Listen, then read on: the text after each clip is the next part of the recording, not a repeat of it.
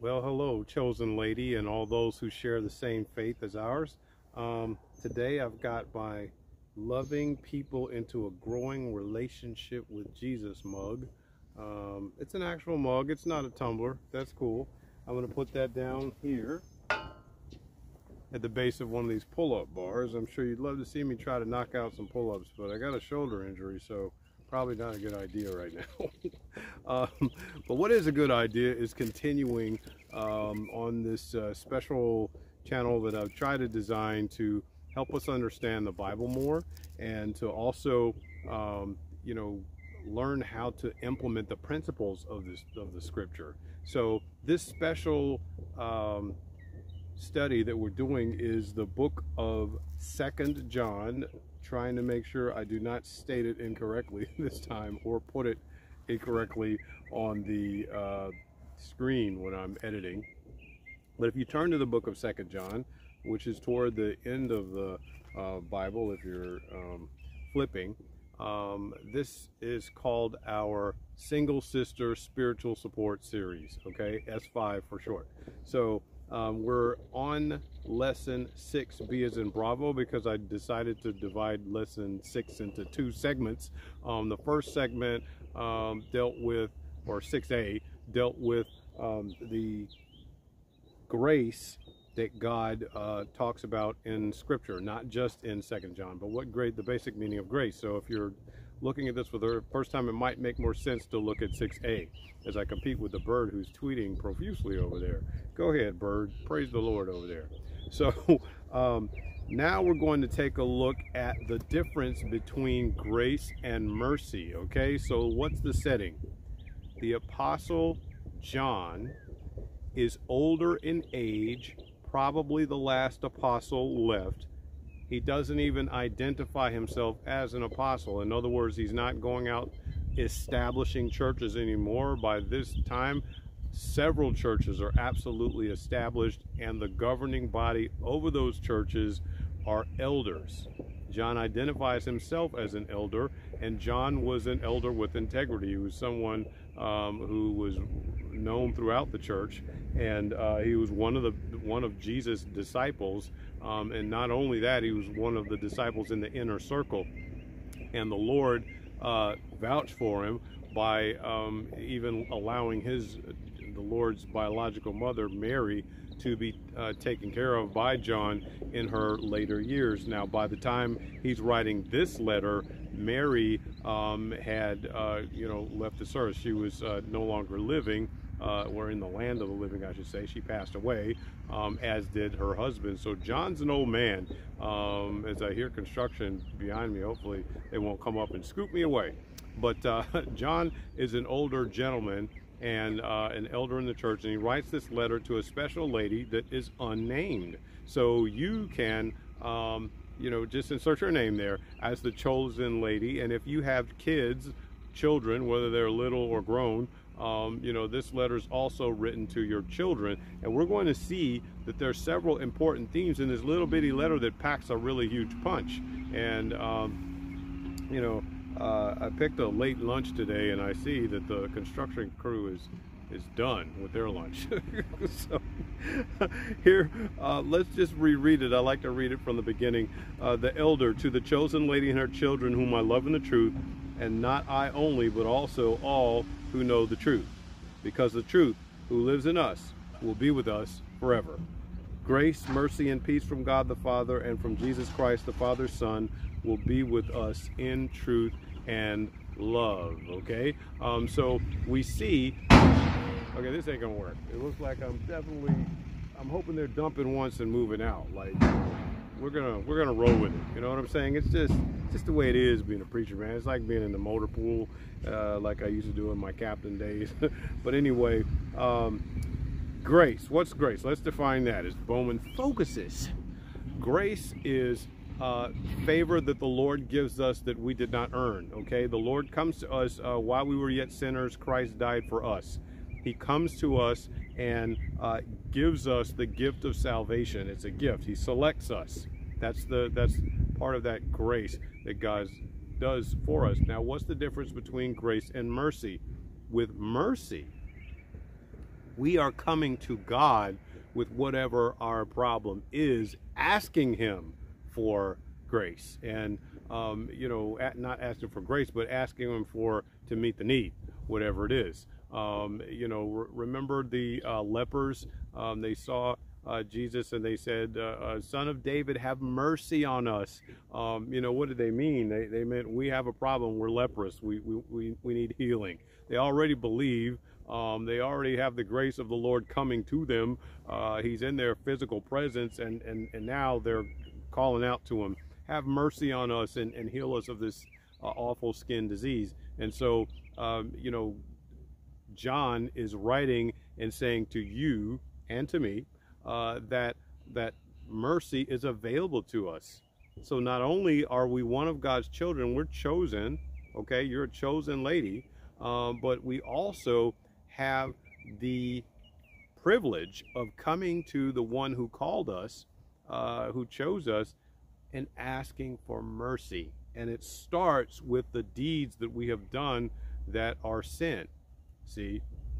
And so how do we identify what is sin? Well, that's where you got to really get into the Word of God. And, when I first came to Christ, and a little bit about my story, both of my parents had a church home, two different church homes based on where they grew up, and we used to go to both of them. So I had a little bit of the Episcopal tradition, and I had a little bit of the Disciples of Christ tradition, at least the way the theology of this back in the 70s and 80s. It has since changed, but back then, we went to both. And so I was in the house of the Lord all of my life, and then I started attending a different church, the same denomination but a different location, as I became a young adult, we're really high school, and I went to the Lord, just tried to figure out who he was, and I started really believing, and I got baptized. After getting baptized, I'm not going to say I got saved, and we'll talk about that, but I started walking with the Lord in a greater way when I became an adult. And so through the process of getting to know who Christ was, and I had an encounter with the Lord when I was 22 years of age, and that was many moons ago, 30 years ago. And after that, I started devouring the Bible and trying to read and figure out what God's principles were. But I didn't just begin to understand God's principles, I began to take the Lord's commands literally in the scripture. That's what I began doing as a young adult. And it was a process because I didn't know all of the scripture, even though I had been attending worship services all of my life. And the reason I don't do the air quote "got saved," the reason I gave you the air quote "got saved" is because I can't go to a day on my life where, I was out in the world, and then all of a sudden, I heard the gospel message, and then that particular day I came to Christ and I've got a Jesus birthday. I don't have that, because I had been walking with the Lord all of my life, but I had a moment where the Lord touched me.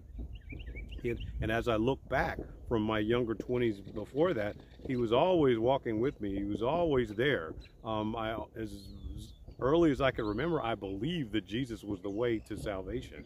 So I don't know when salvation occurred for me. What I do know is I began a stronger walk of faith. Don't miss this. When I started learning the Bible from the pages of Scripture and reading what Jesus said and implementing it in my life, reading what the Word of God said and implementing the principles, looking at the commands and saying, I am going to obey these commands. For example, taking literally the scripture that says, go into all the world and make disciples. I've been doing that as best I can since 1997, after I graduated from seminary. Really, that would have been 1998. I started in 97 preaching, but in 98, I graduated from seminary and began to serve as a senior pastor when I was 26, 27 years old. So I've been doing this a while. I'm 52 now, truth in lending, as indicated by all of the speckles. But the reason that I encourage you to do that, as my voice gets, I should be taking a sip, but don't want to distract any more than I already am. So the reason I am encouraging you to read the Bible and implement it is because your life changes when you do it God's way. And when you find out what sin is, then it's been identified and you can say, I'm not going to do that anymore if it applies to you. So just something simple for me. I read the scripture that says that bitter water and sweet water should not come out of the same fountain. That it's talking about what comes out of our mouths. And, I believe that also goes to what's going in our ears. And I used to listen to music. I had in my possession music that was, vulgar, basically, and disrespectful to women. And so I destroyed all of that music. Now, dating myself, a lot of that was albums and audio cassette tapes back then. So I took the tape and ripped it and threw it away, and I took the albums and smashed them. And so it kept me from listening to it, but it also kept someone else from getting it from a Goodwill or wherever I would have potentially donated it and corrupting that person. So that's just one example of many that I can say for my life. So how about you? Are you going to the Lord asking for mercy for what you've done sin-wise? Are you going to the Lord asking for mercy for a need that you have that only God can meet? Or maybe there's someone in the earth that can meet it and you don't know how it will come to you? With the lepers, they had the actual healer walking there, and there were other healers that God ordained to heal, like the apostles, and they went out. So it's sometimes you can go to a person to get your healing, whether it be a doctor or the elders praying for you, like it says in James, and anointing you with oil. But a lot of times there's some things we can only go to Jesus for, because when it comes to healing, for example, he is the healer, and we come to him for mercy. We come to him for mercy. And so you can't have the mercy without the grace. Okay, the grace comes first. God comes to you. We don't come to God first. We wouldn't know that God exists if someone did not let us know that. Okay, even if it's the Lord himself letting us know, someone else has to know. Someone else has to let us know who God is. And sometimes, like I said, that's God himself. It happened with me, both of them. Preachers told me, and my parents and other people, let me know about the Lord. But then I read a little bit in the Bible, but I had to have an encounter where God touched me for me to get it. And so don't be like me and wait. You go ahead and get to know the Lord now, and receive the mercy that he has for you. And grace and mercy precede peace. See, you receive peace from God when you have been chosen by him, and we all have the opportunity to receive him. And then after that, we go to him asking for mercy for the sins that we continually commit and the things that are beyond our control in our life. There's a lot of things we have control over now, but some things are beyond our control, and we go to him for mercy. All right? Soldiers just get wet. If you're wondering, is he going to hurry up and finish? Nah, we don't melt, we soldiers. Okay, this is normal. And so ask God for mercy, and then you will receive the peace that surpasses all understanding. Now, circumstances may be, beyond your control, and one thing I can do to help the situation is don the cover. Yep, there it is. Too easy. All right. And so when we come to him, we get grace from him. He gives us grace. He gives us mercy when we ask for it, because we go to him for mercy. He comes to us with grace. And then peace that surpasses all understanding comes over us, because we're operating in the knowledge of the fact that God has given us these things. Okay? Let's see if I can give an example. Okay? I was deployed in Korea, and I was having a tough time. All right, I was away from my family. I was challenged with post-traumatic stress, and I went to the Lord and asked him for mercy. I knew he had come to me in his grace and saved me. I knew who I was in Christ. But because of my post-traumatic stress challenges, I just had to come to him. Lord, please give me mercy. You know, help my countenance. Help me from possibly tumbling into depression. And the Lord did come to me. He gave me companionship. He gave me chaplains in my life that were identified that could be my friends, even though they were subordinates. A couple of them, Gary Sands and another Gary, ironically, Gary Davis. They were subordinates, but they were friends. And they really helped me through my deployment there in Korea.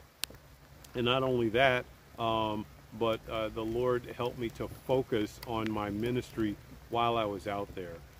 So I got peace in the midst of my own challenges.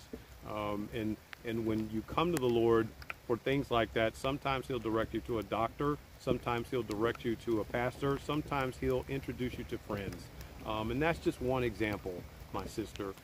So the last thing I want to touch on, it's kind of a hint for next time, and that is I want to talk about relationships, specifically with a single woman and a potential spouse, all right, as well as your children and their potential spouses. So that's something I want to touch on next time. I just thank you for tuning in. You know, there's a lot of things you could be doing, and you take a little bit of time to spend and look at 1 John. Just keep reading it. Keep reading it. We're going to expound upon it, but the topics that I'm talking about are so important for my sisters to know who they are as chosen ladies and the family members of these women that are loved so much by God. All right, so I want you to have a blessed one, and I'll go ahead and get out of the rain now. God bless.